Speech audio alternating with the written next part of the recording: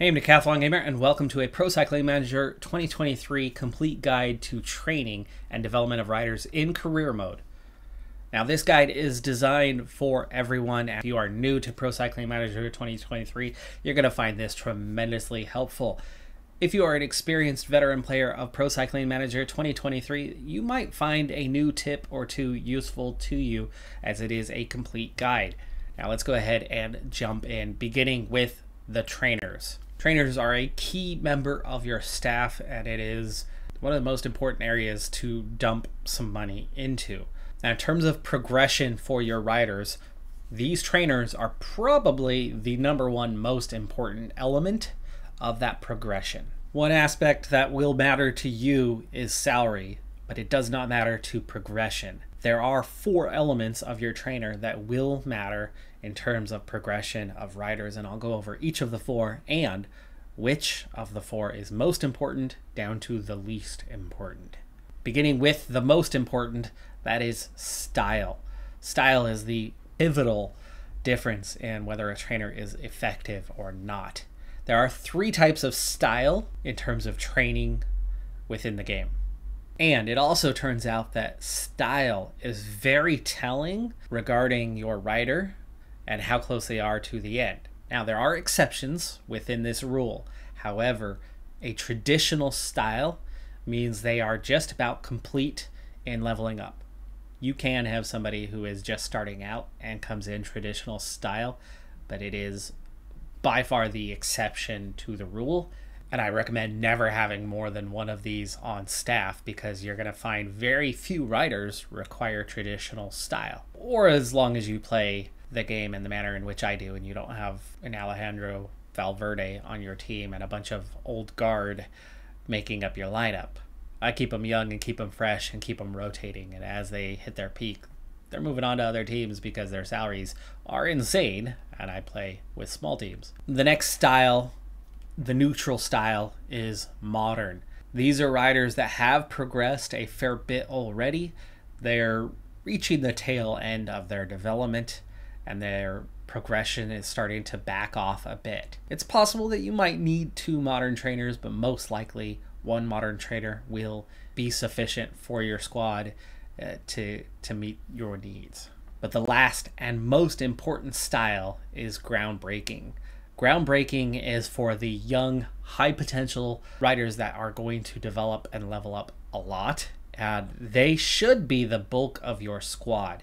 If you're playing a long-term career, it's not just season number 1, you very well, if you're picking the right riders, will have the vast majority of the riders you hire as groundbreaking style. You will almost certainly need at least 2 groundbreaking trainers, possibly a 3rd if you have a large team. The second most important category is reputation. According to salary, it might suggest that reputation is the most important because salary is tied to reputation.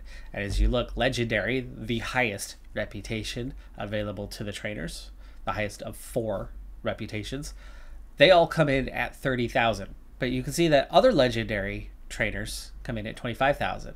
The difference is style. And so that's a good indicator of why groundbreaking is better than modern. Higher salary. The traditional, even lower. And as we get down to the second tier of reputation, international, this groundbreaking is only 15,000. So it's less than the traditional, it's less than the modern. However, I will easily argue the point that the style matters more. So a international trainer at 15,000 is more valuable to your team than a traditional trainer who costs 20,000. Do not waste that traditional money, especially if you have a budget, on a legendary trainer unless it is groundbreaking legendary, because they are literally the best trainers available to you and will be the most efficient at developing your riders. But first and foremost, match style. The third most important thing for your trainers is to not overwork them. They have a limit, they have a capacity. They can train nobody, or anywhere from 1 up to 8 athletes without incurring a penalty. After 8, from 9 on, they are going to be less efficient, and you want to avoid that at all costs.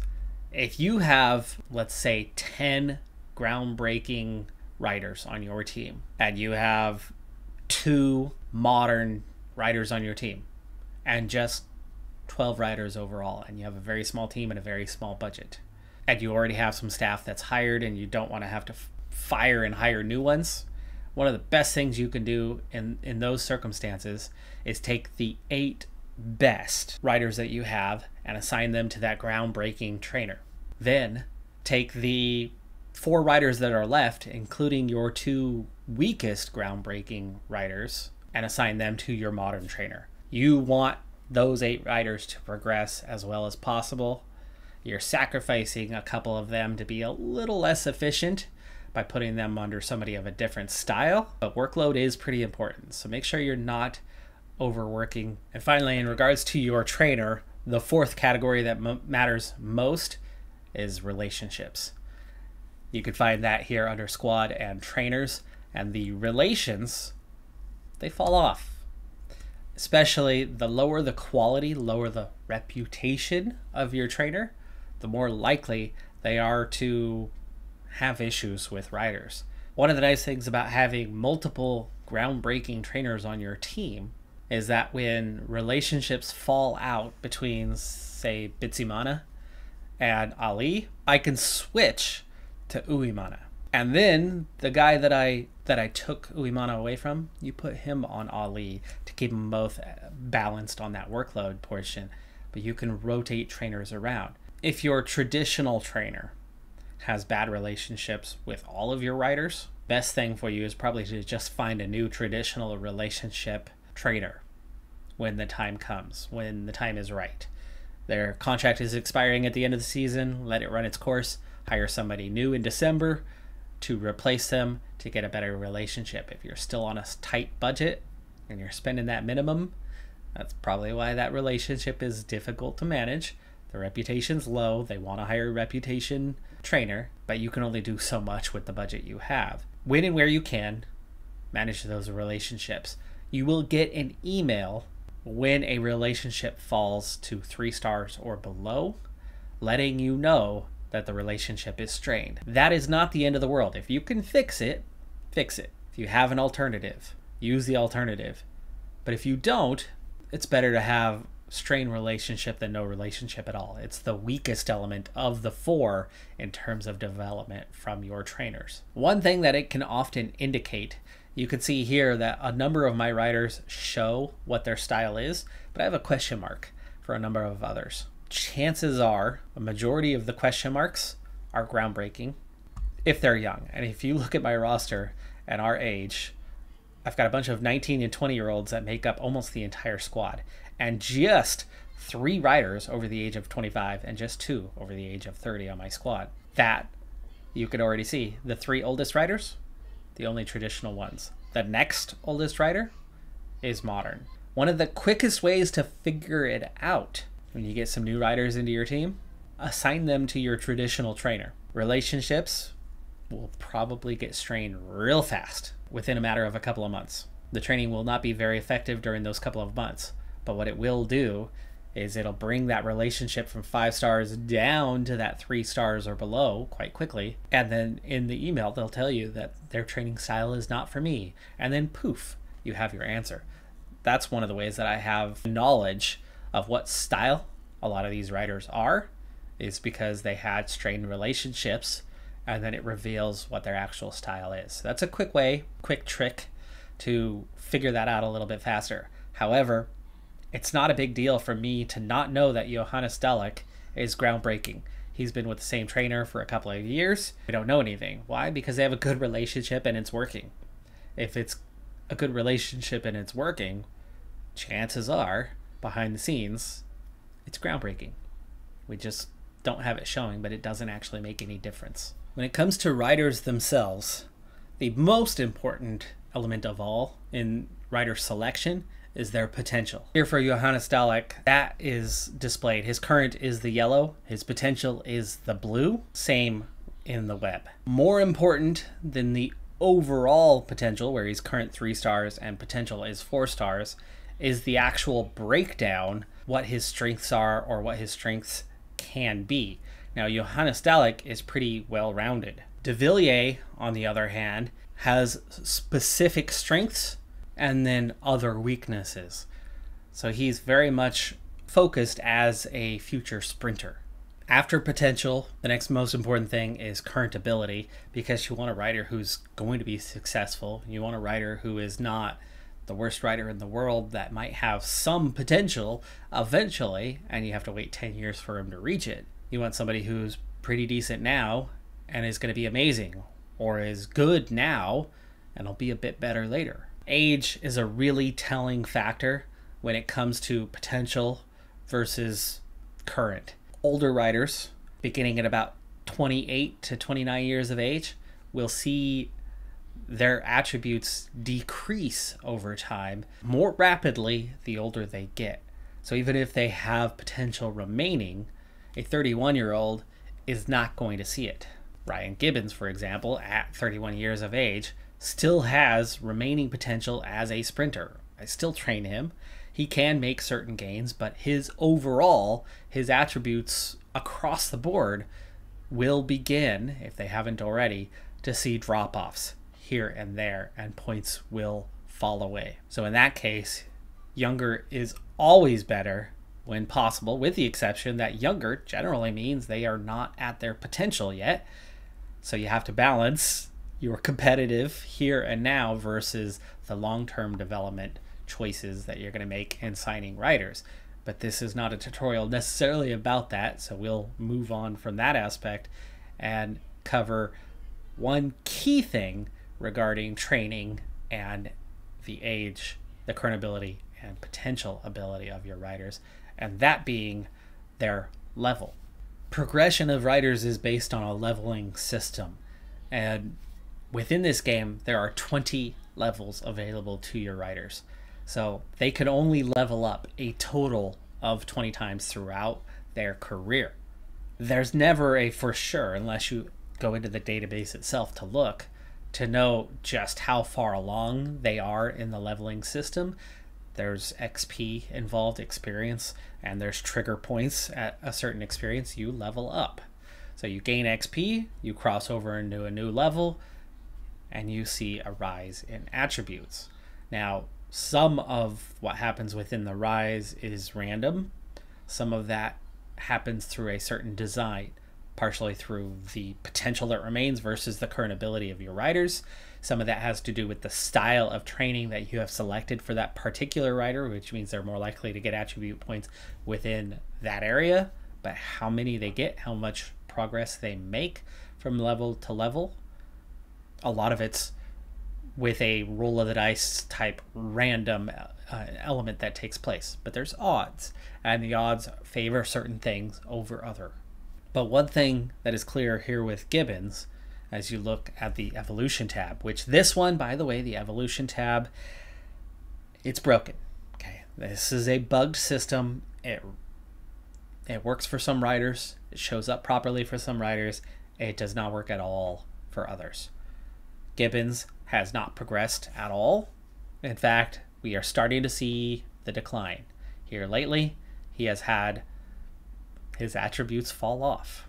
But back with Johannes Dalek, who's now 20 years of age, you can see back in July, this last calendar year, he progressed. That's a level up. You can see how multiple disciplines improved at that time, but not all. Also, I could see earlier that year, and then again at the end of the prior year, he leveled up. There are 3 level ups right here for Johannes Dalek out of the 20 that he could get over his career. That's a lot in a short period of time. And you get the most level ups when you are youngest, because the XP required is less. And over time, the gap between levels gets larger and larger and larger, and it takes more and more XP to continue leveling up. So the first levels are the easiest ones. Later levels are the hardest to get. But here we can already see and identify 3 levels that he has gained. If I continue back, there's a 4th and a 5th and a 6th level. At his age, my guess right now is that we're looking at somebody who is 7 levels in out of 20.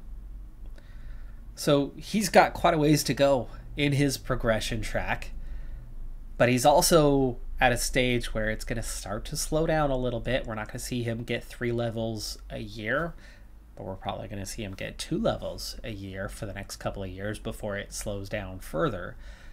That's one tip to keep an eye on. But like I said, that graph does not always function properly. So don't freak out if it doesn't, but it's a great indicator or an estimate of how far along a rider is on their progression track, and it can give you an indication anyway of how fast to expect.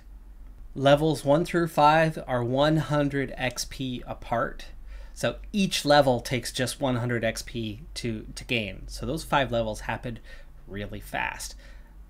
After that, it starts to slow down. It literally doubles to 200 XP per level, beginning with level 6 and going through level 9. Starting with level 10, it goes to 300. Same for 11, 12. But then at 13, it goes to 400. At 15, it goes to 500.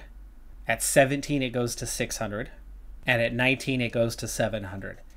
Your trainers provide the most consistent accumulation of XP that you're going to get. It's the most rapid way to develop. So the trainers are very, very important to progress. Also, groundbreaking is the most rapid of the styles of training, and mostly the youngest riders are the ones that are groundbreaking. So that double combination of the trainer being the most effective and the style being the most effective of the styles available means early on riders level up fastest. Later on, that relationship with trainers or the style of trainers that they have means they are going to get less XP out of training than the younger riders are getting. That modern and especially that traditional, they gain fewer and fewer XP points over time out of training, making it less effective. But then the gap between the levels is also greater. So they have further ground to cover, and they do it at a slower rate.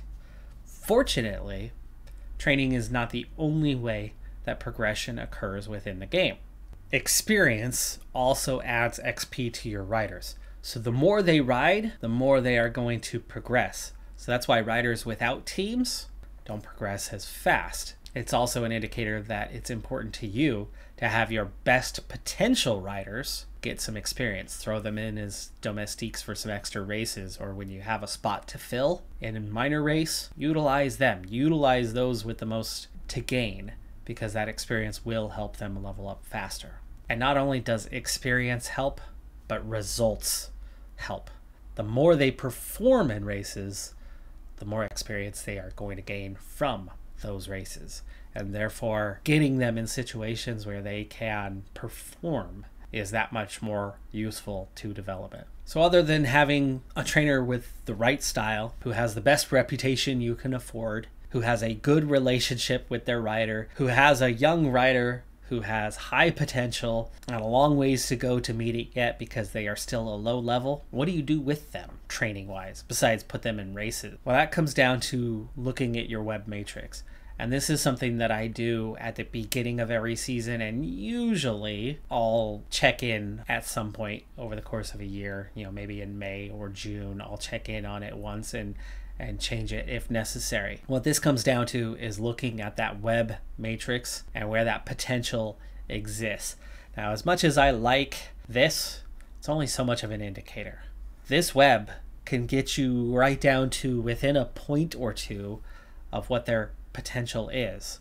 Like looking at somebody here probably can reach about a 79-80 in time trial. Pretty good, really good in time trial. But how do I know what to choose? Because Johannes Delic has potential everywhere within this web.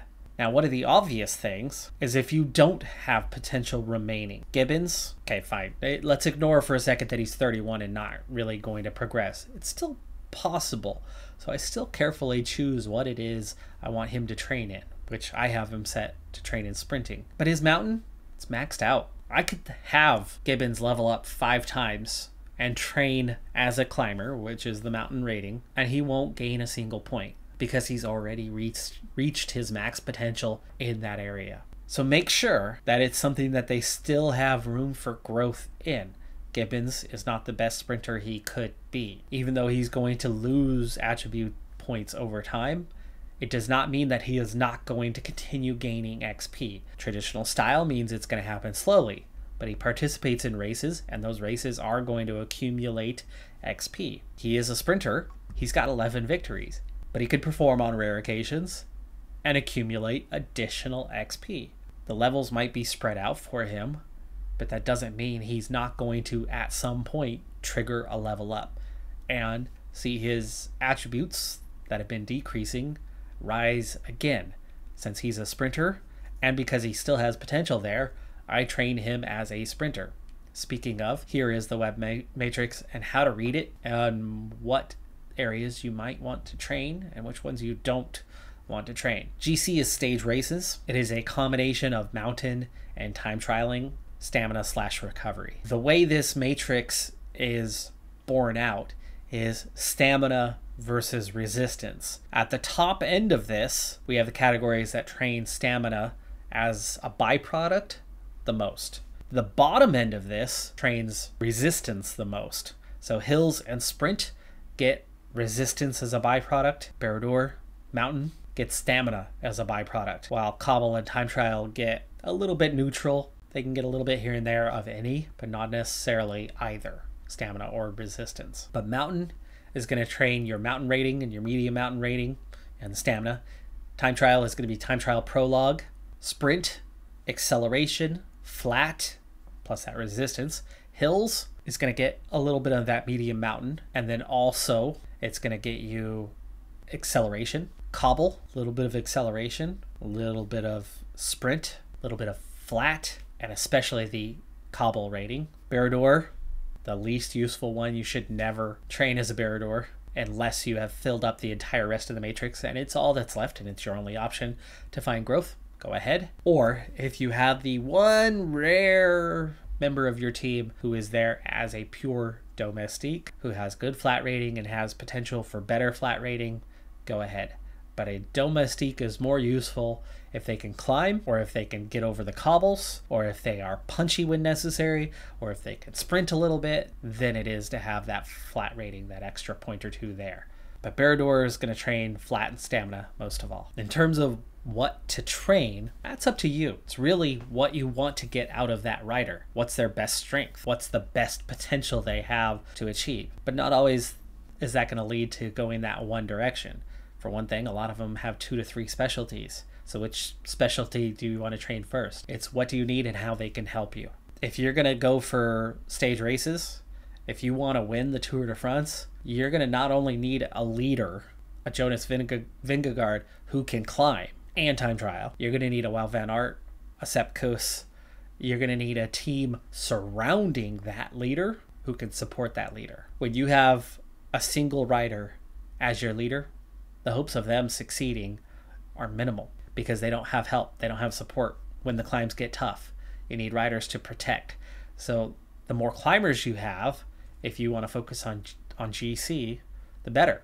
You need one of them to be great in the mountains and also in the time trial. The others, they just need to have that really high mountain rating to support, because when it comes to the individual time trial, they're on their own. Hills are certainly useful when you're climbing, but unless you're looking to win punchy stages, hills rating isn't as important. I prioritize climbers before punchers, but it is nice to have a couple of punchers on your roster. But I'll take 10 climbers and 2 punchers. Sprinters are something that you don't need 20 of. You certainly need a leader of your sprint, and you need a lead out rider for your sprinter. So you're going to need 2 of them that are really good. If you have a busy calendar, you're going to need 3 to maybe 4 sprinters, but that's maximum. Because after that, what's important in the train is the flat rating, because the sprint is going to come down to the last 2 riders. Ahead of them are the highest rated flat riders you have. So actually a Barrador can be useful to have 1 or 2 of those on your squad, especially if it's just a classic that has a sprint finish and not much climbing along the way. There's not very many of those on the calendar, but they can be handy. Time trialing is great if you're a GC favorite. Time trialing is great if you're the best time trialist and you're going to get some wins in time trials. Time trialing is helpful if you have team time trials. Having some decent riders in the time trial will go a long way to helping you out, but it's less of a priority on small teams. It's less of a priority if you're working within a tight budget. Northern Classics, there's a wide number of them. There's a couple months on the calendar where there are a ton of one-day classics that involve cobbled sectors. You need a full team of them to be successful at a Paris-Roubaix, at a Ronde van Vlaanderen. You're going to need at least a handful of good cobbled riders. But again, if you're a small team, that's something you're going to pick up over time. Having just one, like having the one strong climber and no support around him, is a recipe for failure. One good one alone isn't going to do very well. 4 good ones could do all right. But if you can amass a full team, if you can get 7 well-rated cobbled riders and one of them really good, your chances of success go up astronomically. So know the needs of your team to make the decisions of what to train them in. But what to train them in is very reliant on having that potential. Hanoch is somebody who is best as a climber and or a puncher. For me, like I said, climbers are more useful than punchers. I'll take 10 good climbers and 2 good punchers and I will be very happy, because one who can do both is far more useful to you, because punchers, if they're not good climbers, unless it's one short little punchy finish and it's flat the whole way till it, you go over a hard climb earlier in the stage and they're in trouble and they might get dropped anyway. So that punch doesn't matter as much. But somebody who does both well means they're not going to be tired before they get to that final climb, and then they're going to have enough energy left to make that hard push and go for the win. Good combination is definitely both. So I look for riders that are good in both instead of just punchy. But I'll train up mountain first. Then I'll switch to punch when they've filled that out. Sprinters, I'll always want to get them capable in the sprint first, but once they max that out, then I usually go for the climbing aspect or the punchy aspect, depending on what they have in sport or the cobble rated, so that they get that secondary. Hanoch has potential in time trialing beyond what he has right now, but it's not a high potential. So I will not train him as a stage racer. I train him as a climber, because it's his mountain rating that is going to be his greatest attribute when he gets maxed out eventually. Down the line, secondary options, sprint is always a good one. If you're just about maxed out as a climber and you're just about maxed out as a puncher, go ahead and get that sprint. Reason being is he's more likely to start winning some races, some stages, when you add in that extra speed, that extra push for the finish line. But first and foremost, a rider of that style, he's got to climb. That's his job. Take care of that one. Here's a good example of priorities. Roteasir, his best potential is as a time trialist, and he's fairly good already. I'm not training him as a time trialist, even though he still has potential and could maybe get some wins in that department. I've got a team that needs good classics riders and don't have it right now. And so even though his potential is not as high, right now I'm focused on getting him some points in cobble. From there, I will help him see out his potential as a time trialist. But right now, what I need for this team is a good classics rider, and he's here. I hired him because of the potential to do both, but I need one over the other more so, even though his potential is better in the other category. So a quick summary for you as we wrap this thing up. Trainers are the most important, beginning with style, then reputation, their workload, 8, keep it under or keep it at 8 or below, and then the relationship with their riders. Rider potential is most important for them. Earnability comes in next, but maybe you need somebody who's great right here, right now, and doesn't have potential remaining, and that's what works for you. That's fine. But their age is a good indicator of how far along they might be in their leveling system. And outside of the training aspect and what you pick within that web. Get them experience, get them results, and they'll level up faster. That's going to do it for this guide on training in career mode of Pro Cycling Manager 2023. I'm Decathlon Gamer. Thanks for tuning in. Like, comment, subscribe, and I'll see you next time. Have a good one. Be safe out there. Bye for now.